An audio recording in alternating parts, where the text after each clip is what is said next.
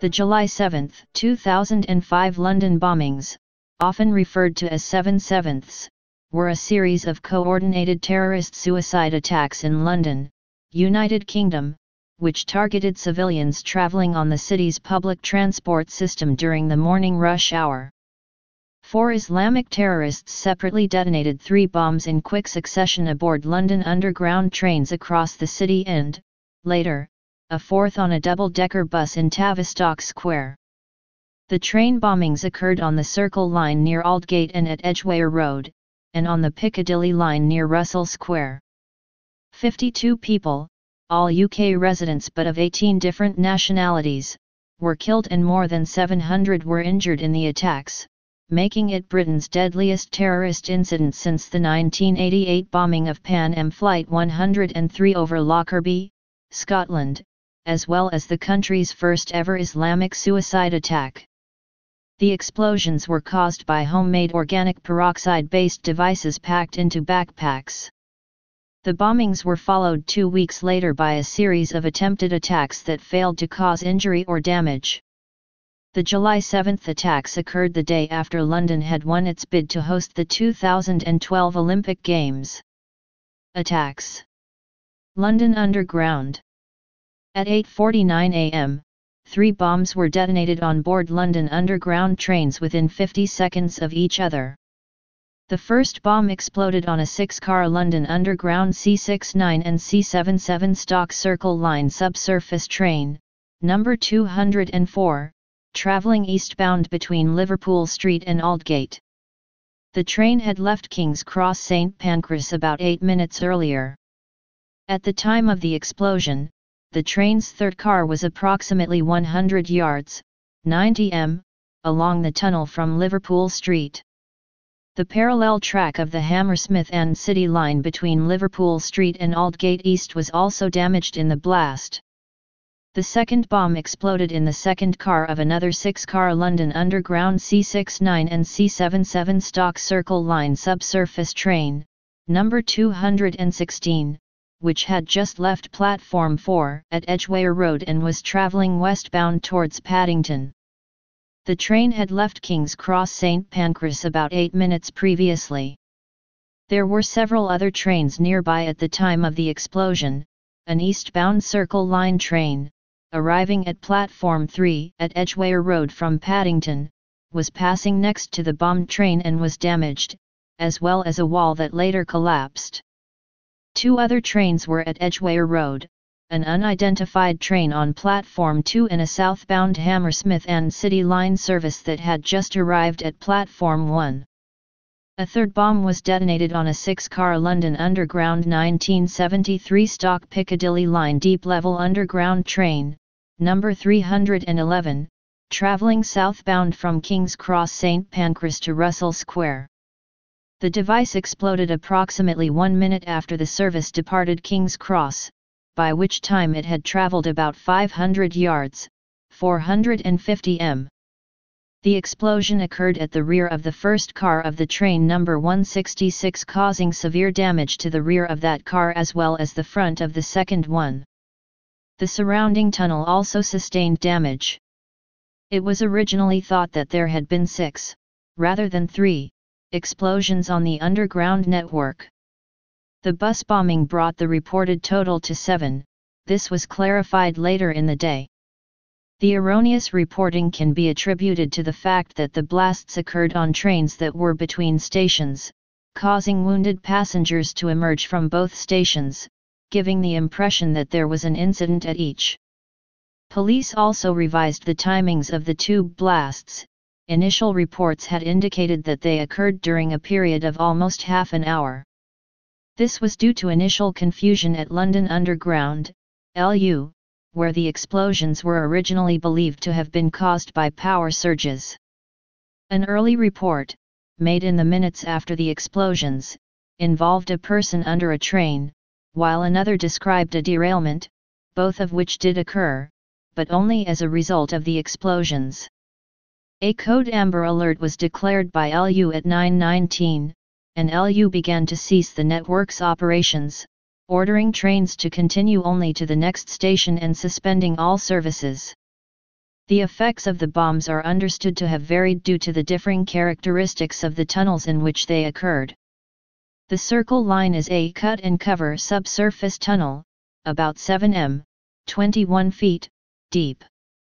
As the tunnel contains two parallel tracks, it is relatively wide. The two explosions on the Circle Line were probably able to vent their force into the tunnel, reducing their destructive force. The Piccadilly Line is a deep-level tunnel, up to 30 m, 100 feet, below the surface and with narrow, 3.56 m, or 11 feet 8¼ in, single-track tubes and just 15 centimeters, 6 in, clearances. This confined space reflected the blast force, concentrating its effect. Tavistock Square Bus. Almost 1 hour after the attacks on the London Underground, a fourth bomb was detonated on the top deck of a number 30 double-decker bus, a Dennis Trident II, fleet number 17758, registration LX03 Buff, 2 years in service at the time, operated by Stagecoach London and travelling its route from Marble Arch to Hackney Wick. Earlier, the bus had passed through the King's Cross area as it travelled from Hackney Wick to Marble Arch. At its final destination, the bus turned around and started the return route to Hackney Wick. It left Marble Arch at 9 a.m. and arrived at Euston Bus Station at 9:35 a.m., where crowds of people had been evacuated from the tube and were boarding buses.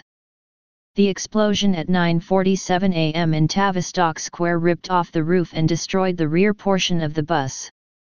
The blast took place near BMA House, the headquarters of the British Medical Association, on Upper Woburn Place. A number of doctors and medical staff in or near that building were able to provide immediate emergency assistance. Witnesses reported seeing half a bus flying through the air. BBC Radio 5 Live and The Sun later reported that 2 injured bus passengers said that they saw a man exploding in the bus. The location of the bomb inside the bus meant the front of the vehicle remained mostly intact. Most of the passengers at the front of the top deck survived, as did those near the front of the lower deck, including the driver, but those at the rear of the bus suffered more serious injuries. The extent of the damage caused to the victims' bodies resulted in a lengthy delay in announcing the death toll from the bombing while the police determined how many bodies were present and whether the bomber was one of them. Several passers-by were also injured by the explosion and surrounding buildings were damaged by debris. The bombed bus was subsequently covered with tarpaulin and removed by low loader for forensic examination at a secure Ministry of Defence site. The vehicle was ultimately returned to Stagecoach and scrapped thereafter on October 15, 2009. A replacement bus, a new Alexander Dennis Enviro 400, fleet number 18500, which has been changed since to 19000, registration LX55HGC, was named Spirit of London.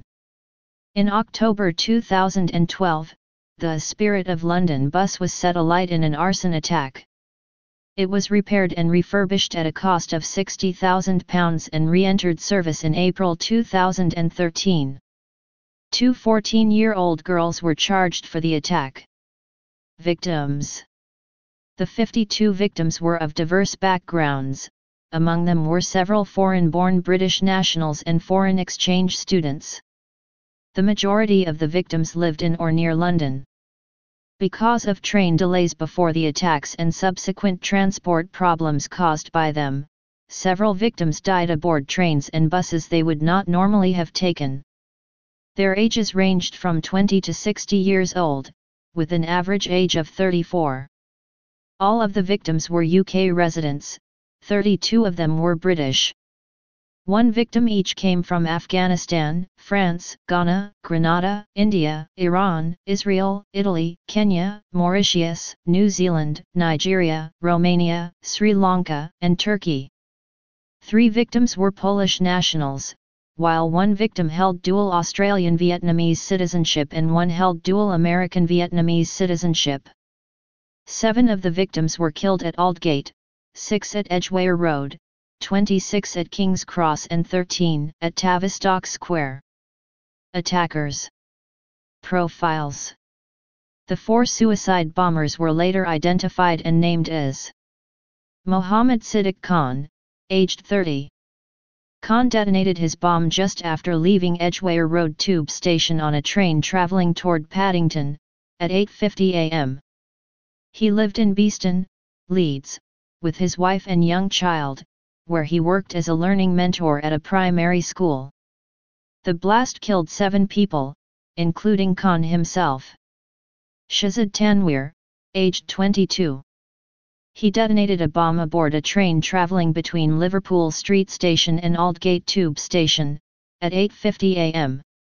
He lived in Leeds with his mother and father, working in a fish and chip shop. 8 people, including Tanweer, were killed by the explosion. Jermaine Lindsay, aged 19. He detonated his device on a train travelling between King's Cross and Russell Square Tube stations, at 8:50 am. He lived in Aylesbury, Buckinghamshire, with his pregnant wife and young son. His blast killed 27 people, including Lindsay himself. Hazib Hussain, the youngest of the 4 at 18, Hussain detonated his bomb on the top deck of a double-decker bus at 9:47 am. He lived in Leeds with his brother and sister-in-law. 14 people, including Hussain, died in the explosion in Tavistock Square. 3 of the bombers were British-born sons of Pakistani immigrants. Lindsay was a convert born in Jamaica. Charles Clarke, Home Secretary when the attacks occurred, described the bombers as cleanskins, a term describing them as previously unknown to authorities until they carried out their attacks. On the day of the attacks, all 4 had travelled to Luton, Bedfordshire, by car, then to London by train. They were recorded on CCTV arriving at King's Cross Station at about 8:30 am. On July 12, 2005, the BBC reported that the Metropolitan Police Service's Anti-Terrorism Chief Deputy Assistant Commissioner Peter Clark said that property belonging to one of the bombers had been found at both the Aldgate and Edgware Road blasts. Videotape statements. 2 of the bombers made videotapes describing their reasons for becoming what they called soldiers. In a videotape broadcast by Al Jazeera on September 1, 2005, Mohammed Siddiq Khan described his motivation. The tape had been edited and mentioned Al-Qaeda members Osama bin Laden, Ayman al-Zawahiri and Abu Musab al-Zarqawi, describing them as today's heroes. Khan's tape said, "I and thousands like me are forsaking everything for what we believe. Our drive and motivation doesn't come from tangible commodities that this world has to offer. Our religion is Islam, obedience to the one true God and following the footsteps of the final prophet messenger. Your democratically elected governments continuously perpetuate atrocities against my people all over the world. And your support of them makes you directly responsible, just as I am directly responsible for protecting and avenging my Muslim brothers and sisters. Until we feel security, you will be our targets, and until you stop the bombing, gassing, imprisonment and torture of my people, we will not stop this fight. We are at war and I am a soldier. Now you too will taste the reality of this situation." The tape continued. I myself, I make dua, pray, to Allah, to raise me amongst those whom I love, like the prophets, the messengers, the martyrs, and today's heroes like our beloved Sheikh Osama bin Laden, Dr. Ayman al-Zawahiri and Abu Musab al-Zarqawi, and all the other brothers and sisters that are fighting in the of this cause. On July 6, 2006, a videotape statement by Shazad Tanweer was broadcast by Al Jazeera. In the video, which may have been edited to include remarks by al-Zawahiri, Tanweer said, "What you have witnessed now is only the beginning of a string of attacks that will continue and become stronger until you pull your forces out of Afghanistan and Iraq. And until you stop your financial and military support to America and Israel.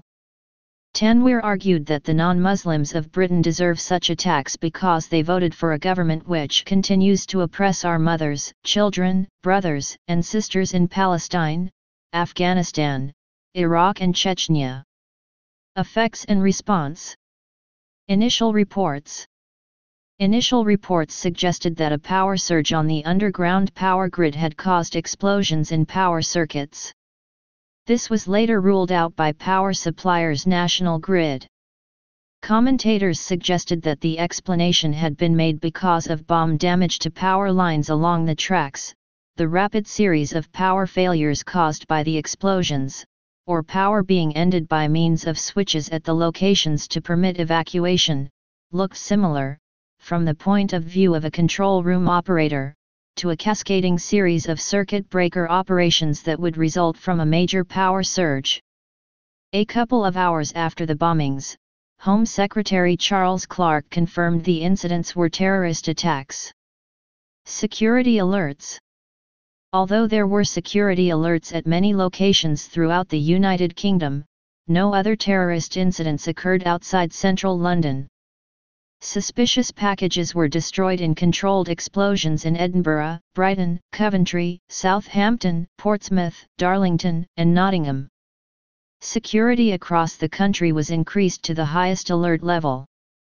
The Times reported on July 17, 2005 that police sniper units were following as many as a dozen Al-Qaeda suspects in Britain. The covert armed teams were ordered to shoot to kill if surveillance suggested that a terror suspect was carrying a bomb and he refused to surrender if challenged. A member of the Metropolitan Police's Specialist Firearms Command said, "These units are trained to deal with any eventuality. Since the London bombs they have been deployed to look at certain people." Transport and telecoms disruption. Vodafone reported that its mobile telephone network reached capacity at about 10 a.m. on the day of the bombings, and it was forced to initiate emergency procedures to prioritize emergency calls, ACOLC, the Access Overload Control. Other mobile phone networks also reported failures. The BBC speculated that the telephone system was shut down by security services to prevent the possibility of mobile phones being used to trigger bombs. Although this option was considered, it became clear later that the intermittent unavailability of both mobile and landline telephone systems was due only to excessive usage. ACOLC was activated only in a 1 km (0.6 miles) radius around Aldgate Tube Station because key emergency personnel did not have ACOLC-enabled mobile phones. The communications failures during the emergency sparked discussions to improve London's emergency communications system. For most of the day, central London's public transport system was largely out of service following the complete closure of the Underground, the closure of the Zone 1 bus network, and the evacuation of incident sites such as Russell Square. Bus services restarted at 4 p.m. on July 7, and most mainline railway stations resumed service soon afterward. River vessels were pressed into service to provide a free alternative to overcrowded trains and buses. Local lifeboats were required to act as safety boats, including the Sheerness lifeboat from the Isle of Sheppey in Kent. Thousands of people chose to walk home or to the nearest Zone 2 bus or railway station. Most of the Underground, apart from the stations affected by the bombs, resumed service the next morning, though some commuters chose to stay at home. Affected stretches were also closed for police investigations. Much of the King's Cross railway station was also closed, with the ticket hall and waiting area being used as a makeshift hospital to treat casualties. Although the station reopened later during the day, only suburban rail services were able to use it. With Great North Eastern Railway trains terminating at Peterborough, the service was fully restored on July 9. King's Cross St Pancras Tube Station remained available only to Metropolitan line services to facilitate the ongoing recovery and investigation for a week, though Victoria line services were restored on July 15 and the Northern line on July 18. All the damaged trains were basically removed in stages. St Pancras Station, located next to King's Cross, was shut on the afternoon of the attacks, with all Midland Main Line trains terminating at Leicester, causing disruption to services to Sheffield, Nottingham, and Derby. On July 25, the Hammersmith and City line was reopened from Baker Street to Barking after the affected train was cleared at Aldgate, together with the stretch from Moorgate to Aldgate of the Metropolitan line. The Hammersmith to Paddington part of the Hammersmith and City line was a shuttle service after the bombings. On the July 29, the District line was reopened from High Street Kensington to Edgware Road, after the affected train was cleared. On August 2 the Hammersmith and City line resumed normal service. The Circle line was still suspended, though all Circle line stations are also served by other lines. The Piccadilly line service resumed on August 4 after the affected train was cleared on July 16, and enhanced maintenance work was done. On August 4, Circle line was reopened again. Economic effect. There were limited reactions to the attack in the world economy as measured by financial market and exchange rate activity. The value of the British pound decreased 0.89 cents to a 19-month low against the US dollar. The FTSE 100 index fell by about 200 points during the 2 hours after the first attack. This was its greatest decrease since the invasion of Iraq, and it triggered the London Stock Exchange's special measures, restricting panic selling and aimed at ensuring market stability. By the time the market closed, it had recovered to only 71.3 points, 1.36%, down on the previous day's 3-year closing high. Markets in France, Germany, the Netherlands, and Spain also closed about 1% down on the day. U.S. market indexes increased slightly, partly because the dollar index increased sharply against the pound and the euro. The Dow Jones Industrial Average gained 31.61 to 10,302.29. The Nasdaq Composite Index increased 7.01 to 2075.66. The S&P 500 increased 2.93 points to 1,197.87 after decreasing as much as 1%. Every benchmark value gained 0.3%. The market values increased again on July 8 as it became clear that the damage caused by the bombings was not as great as thought initially.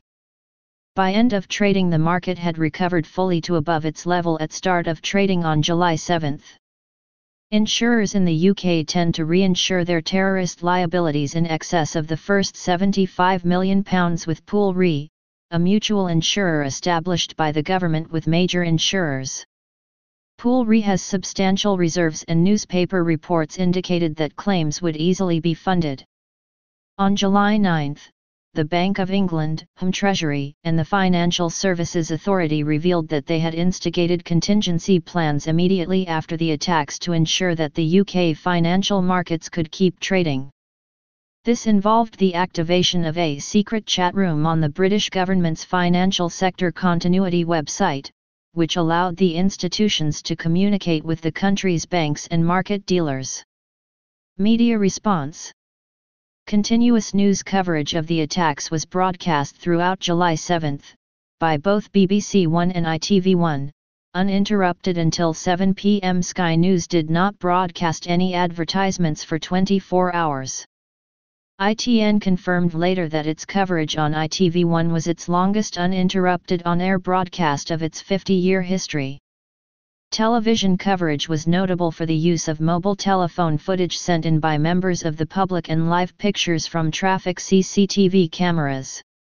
The BBC online website recorded an all-time bandwidth peak of 11 GB/s at midday on July 7. BBC News received some 1 billion total accesses throughout the course of the day, including all images, text, and HTML, serving some 5.5 terabytes of data. At peak times during the day there were 40,000 page requests per second for the BBC News website. The previous day's announcement of the 2012 Summer Olympics being awarded to London resulted in up to 5 GB/s. The previous all-time maximum for the website followed the announcement of the Michael Jackson verdict, which used 7.2 GB/s. On July 12 it was reported that the British National Party released leaflets showing images of the number 30 bus after it was destroyed. The slogan, "Maybe now it's time to start listening to the BNP," was printed beside the photo. Home Secretary Charles Clarke described it as an attempt by the BNP to cynically exploit the current tragic events in London to further their spread of hatred. Some media outside the UK complained that successive British governments had been unduly tolerant towards radical Islamist militants, so long as they were involved in activities outside the UK. Britain's alleged reluctance to extradite or prosecute terrorist suspects resulted in London being dubbed Londonistan by the columnist Melanie Phillips. Claims of responsibility. Even before the identity of the bombers became known, former Metropolitan Police Commissioner Lord Stevens said he believed they were almost certainly born or based in Britain, and would not fit the caricature Al-Qaeda fanatic from some backward village in Algeria or Afghanistan.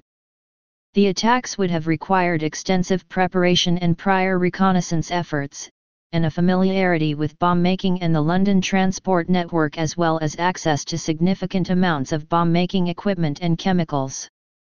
Some newspaper editorials in Iran blamed the bombing on British or American authorities seeking to further justify the war on terror, and claimed that the plan that included the bombings also involved increasing harassment of Muslims in Europe.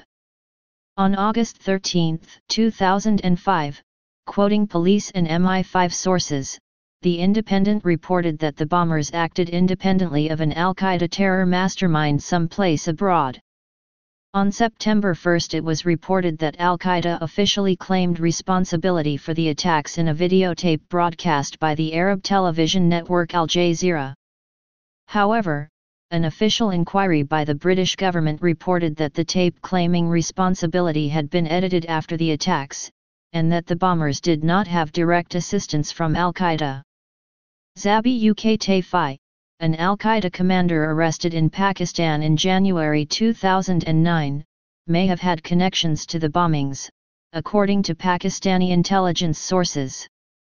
More recently, documents found by German authorities on a terrorist suspect arrested in Berlin in May 2011 have suggested that Rashid Rauf, a British Al-Qaeda operative, played a key role in planning the attacks. Abu Hafs al-Masri Brigades.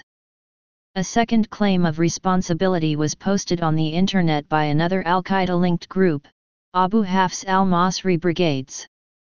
The group had, however, previously falsely claimed responsibility for events that were the result of technical problems, such as the 2003 London blackout and the U.S. Northeast blackout of 2003.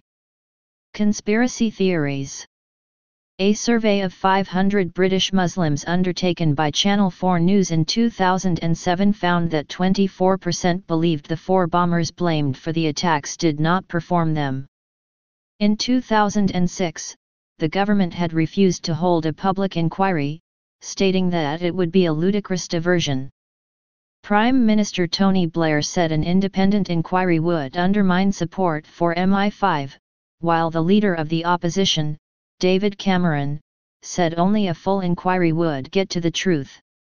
In reaction to revelations about the extent of security service investigations into the bombers prior to the attack, the Shadow Home Secretary, David Davis, said, "It is becoming more and more clear that the story presented to the public and Parliament is at odds with the facts." However, the decision to not hold an independent public inquest was later reversed. A full public inquest into the bombings subsequently began in October 2010. Coroner Lady Justice Hallett said that the inquest would examine how each victim died and whether MI5, if it had worked better, could have prevented the attack. There have been various conspiracy theories proposed about the bombings, including the suggestion that the bombers were patsies, based on claims about timings of the trains and the train from Luton, supposed explosions underneath the carriages, and allegations of the faking of the one-time stamped and dated photograph of the bombers at Luton Station. Claims made by one theorist in the internet video 7/7 ripple effect were examined by the BBC documentary series The Conspiracy Files, in an episode titled 7/7, first broadcast on June 30, 2009, which debunked many of the video's claims. On the day of the bombings, Peter Power of Visor Consultants gave interviews on BBC Radio 5 Live and ITV saying that he was working on a crisis management simulation drill in the City of London, based on simultaneous bombs going off precisely at the railway stations where it happened this morning, when he heard that an attack was going on in real life. He described this as a coincidence. He also gave an interview to the Manchester Evening News where he spoke of an exercise involving mock broadcasts when it happened for real. After a few days he dismissed it as a spooky coincidence on Canadian TV. Investigation. Initial results. Initially, there was much confused information from police sources as to the origin, method, and even timings of the explosions. Forensic examiners had thought initially that military-grade plastic explosives were used, and, as the blasts were thought to have been simultaneous, that synchronized timed detonators were employed. This hypothesis changed as more information became available. Homemade organic peroxide-based devices were used, according to a May 2006 report from the British government's Intelligence and Security Committee. The explosive was triacetone triperoxide. 56 people, including the 4 suicide bombers, were killed by the attacks and about 700 were injured, of whom about 100 were hospitalized for at least one night. The incident was the deadliest single act of terrorism in the United Kingdom since the 1988 bombing of Pan Am Flight 103, which crashed on Lockerbie and killed 270 people, and the deadliest bombing in London since the Second World War. Police examined about 2,500 items of CCTV footage and forensic evidence from the scenes of the attacks. The bombs were probably placed on the floors of the trains and bus. Investigators identified 4 men who they alleged had been the suicide bombers. This made the bombings the first ever suicide attack in the British Isles. Nicolas Sarkozy, the Interior Minister and future President of France, caused consternation at the British Home Office when he briefed the press that one of the names had been described the previous year at an Anglo-French security meeting as an asset of British intelligence. Home Secretary Charles Clarke said later that this was not his recollection. Vincent Canestraro, former head of the Central Intelligence Agency's Anti-Terrorism Center, told The Guardian that 2 unexploded bombs were recovered as well as mechanical timing devices, although this claim was explicitly rejected by London's Metropolitan Police Service. Police raids. West Yorkshire Police raided 6 properties in the Leeds area on July 12, 2 houses in Beeston, 2 in Thornhill, 1 in Holbeck and 1 in Alexandra Grove in Hyde Park, Leeds. 1 man was arrested. Officers also raided a residential property on Northern Road in the Buckinghamshire town of Aylesbury on July 13. The police service say a significant amount of explosive material was found in the Leeds raids and a controlled explosion was carried out at one of the properties. Explosives were also found in the vehicle associated with one of the bombers, Shazad Tanweer, at Luton railway station and subjected to controlled explosion. Luton cell. There was speculation about a possible association between the bombers and another alleged Islamist cell in Luton which was ended during August 2004. The Luton group was uncovered after Muhammad Naeem Noor Khan was arrested in Lahore, Pakistan. His laptop computer was said to contain plans for tube attacks in London, as well as attacks on financial buildings in New York City and Washington, D.C. The group was subject to surveillance, but on August 2, 2004 the New York Times published Khan's name, citing Pakistani sources. The news leak forced police in Britain and Canada to make arrests before their investigations were complete. The U.S. government later said they had given the name to some journalists as background information, for which Tom Ridge, the United States Secretary of Homeland Security, apologized. When the Luton cell was ended, one of the London bombers, Mohammed Siddiq Khan, no known relation, was scrutinized briefly by MI5, who determined that he was not a likely threat and he was not surveilled. March 2007 arrests. On March 22, 2007, 3 men were arrested in connection with the bombings. 2 were arrested at 1 p.m. at Manchester Airport, attempting to board a flight bound for Pakistan that afternoon. They were apprehended by undercover officers who had been following the men as part of a surveillance operation. They had not intended to arrest the men that day, but believed they could not risk letting the suspects leave the country.